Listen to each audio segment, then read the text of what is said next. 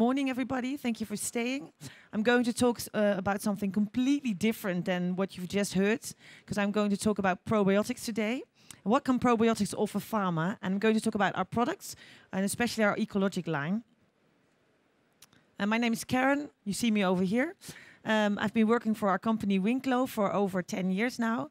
I first obtained my PhD in researching these probiotics, so I also know something about science, but now I work at the marketing and sales department, so that's why I'm here today. Who is Winklo? For those of you who don't know us, and I think most of you don't know us, Winklo is a company. We're based in Amsterdam, the Netherlands, and we design, research and produce probiotic formulations for several applications. We started in 1991, so we have experience for over 20 years. And currently we sell over 70 different probiotic formulations, so that's quite a lot. We export to 60 customers in about 30 different countries, mostly within Europe, but also outside of Europe, in South America, America, Asia. So we have quite a lot of experience also in registering our products and in selling our products. And last year we sold over 50 million daily dosages. We're quite proud of that, actually. So how do we sell? Well, we sell under private label. So basically we look for marketing partners with their own label and with their own experience. Because there is no Winklo label. We call it Winklo products or Ecologic products within the company. But basically we are looking for partners with their own label or who can make their own label.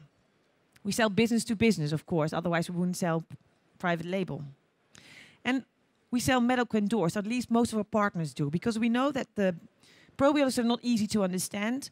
And most of our most successful business partners, they sell via the medical health professional, because that's the way to do it, because they train and explain this to doctors, pharmacies, dietitians, and then they spread the word to their patients and the consumers, basically.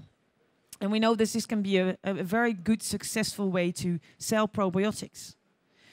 And we, as a company, are very flexible. We can tailor to your needs, and we have many different customers. So I cannot say we do it like this, because as you can see here, I'm just showing a few of our products that are sold all over the world.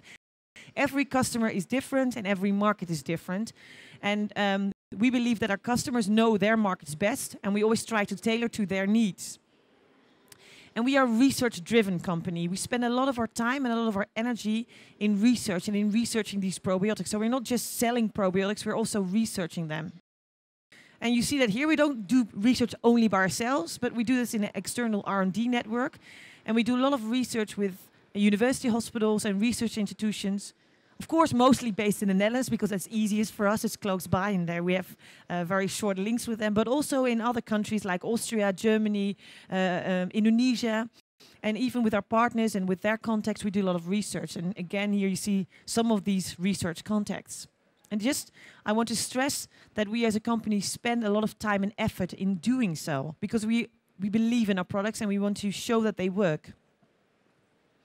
For those of you who are not familiar completely with what a probiotic is, I just want to tell you what is a probiotic.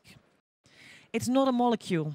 Please understand, it's not like pharma, it's one molecule and one receptor. It's not. It's also not a protein. Now, guys, it's a live microorganism, and that also means that it works different from pharma. A lot of people ask me questions that are very pharma-oriented, but it's not pharma. It's a live microorganism. It can do a lot of things, depending also where it is and how you treat it. And it's therefore not so simple sometimes. But we learn a lot about them. Is it a new concept now? No, I just want to show you that it's basically not a new concept, because this guy, Eli Metchnikoff, he actually discovered probiotics because he noticed that people in Bulgaria, they lived much longer than in the surrounding countries, and it's because they ate Bulgarian yogurts, that's what he thought, and this contained the Lactobacillus bulgaricus. And he won the Nobel Prize for it, so it's not a very new concept, but for us, nowadays, probiotics has not been really on the market only for, I think, 15 years, especially in Europe. Of course, in Japan it's different, but nowadays people have a great interest in probiotics, but it's not a new concept, it's fairly old. And also probiotics have been used, not as probiotics, but these bacteria have been used in the food industry for many years. For instance, yogurt, fermentation of sauerkraut, cheese, meat. So it's not a new concept. But the application is new. Well, what's the definition of probiotics? Again, for those of you who don't know, A probiotic is a live microorganism which, when administered in adequate amount, and that's, I think, very important, can confer a health benefit on the host. And how do then probiotics work? Well, I'm not going to go in too much detail because this is not a scientific session. I'm just going to touch base on it, so to give you some concepts and some ideas on how it works. And to understand this, you have to understand the microbiota. And the microbiota is basically the bacteria that we already possess, that we carry with us. And if we start in the stomach, we have little bacteria, only about 1,000. And then we progress down the GI tract, and we end up with 10 to the 12. So that's quite a bit. There's a 1 with 12 zeros of bacteria per gram features. That's quite a bit. And especially if you look at the total amount of host cells, because the total amount of bacteria that are in and on our body is 10 times as much as that we have host cells. So basically, you are all sitting here, you're 90% bacteria and only 10% human. Just, I think it's a nice concept to realize that bacteria play a very important role in our lives. We didn't know a lot about these bacteria until about 10, 15 years ago, because a lot of these bacteria, they don't like oxygen very much, so we couldn't culture them. And nowadays we can look at their DNA, and we have done many projects. The MetaHit project is one of them, and they looked at the DNA of bacteria of humans, and we know now that there are in the GI tract of humans, so not within each person, but in the total population of humans, there's about 1,200 different species of bacteria. That's a lot. And we also know that for each individual, we have a unique and personal microbiota. So every person, as you are sitting here, has a microbiota that is fit for him or her.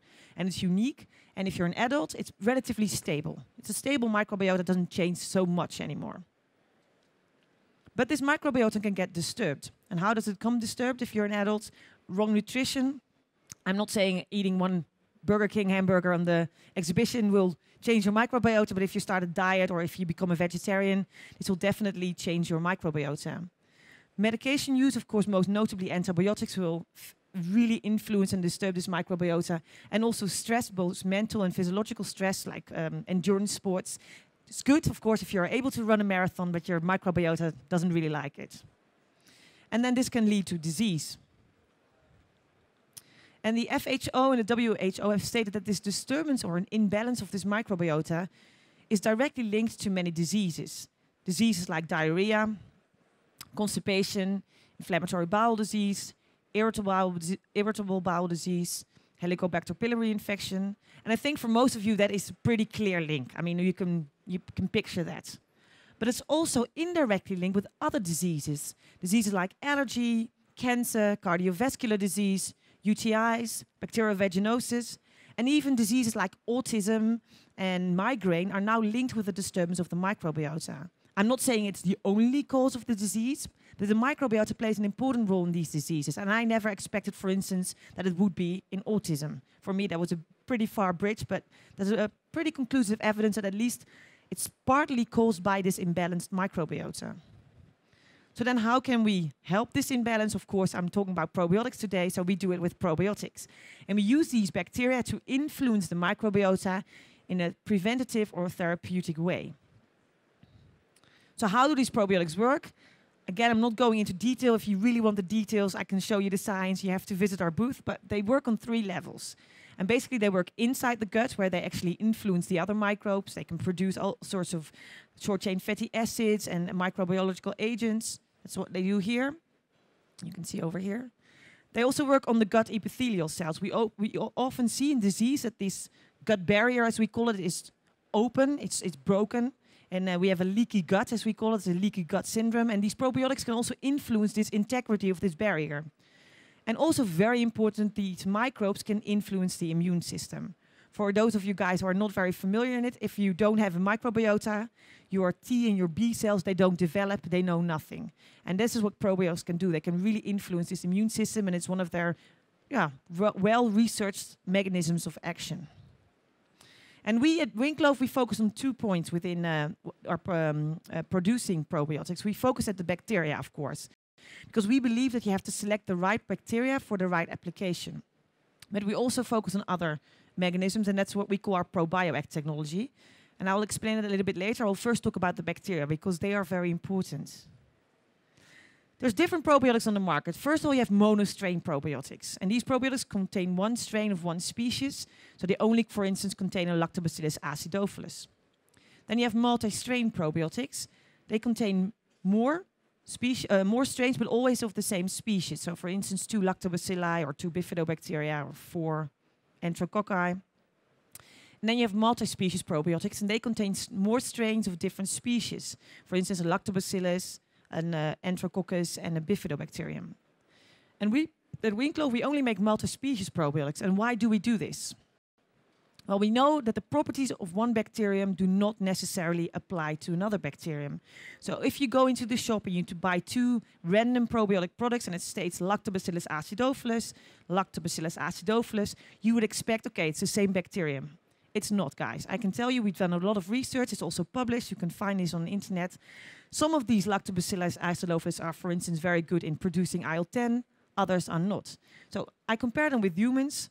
We are all different, and we all have different things that we are good at. Some people are very good at singing. Some people are very good at running the marathon.